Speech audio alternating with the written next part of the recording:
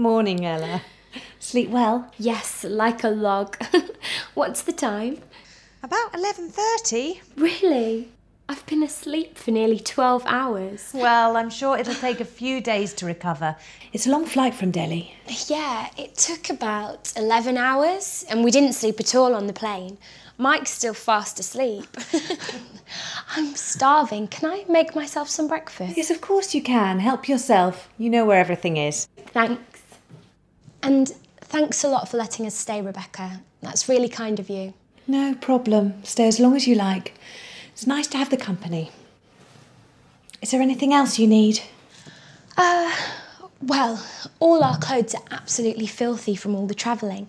May I use your washing machine? Actually, I was just going to put some washing in. I need some clean clothes for Harry, but you can use it later if you like. Great, thanks. So, what are your plans? Well, I need to look for a job, actually. We spent all our money on the India trip.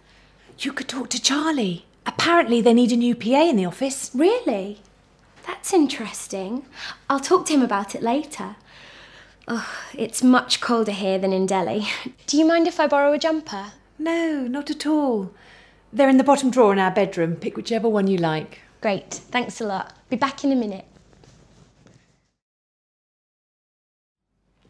Oh, Mike. What's it like to be back in the UK? Well, it's quite strange, actually. We were only in India for a month, but it feels like we were away for a year. But it's very nice to be back. And when are we going to see your photos? Oh, they're all still on our camera at the moment. Is it okay if I use your laptop to upload some photos? Sorry, I left mine at work. But I'm sure Rebecca will let you use hers. Thanks a lot. Then I can show them to you and Rebecca later if you like. Yeah, good idea. We could do it after dinner. Oh, I have another big favour to ask you. Would you mind if I borrowed your car sometime this week? My brother lives about 20 miles away and I haven't seen him for ages. Sorry, it's only insured for Rebecca and myself. But we can drop you at the station whenever you like. No problem. I just thought I'd ask. Is there anything else you need? Do you think I could use your landline to call my parents?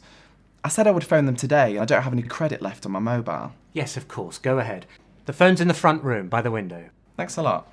While you do that, I'll get Rebecca's laptop so you can upload those photos. Thanks.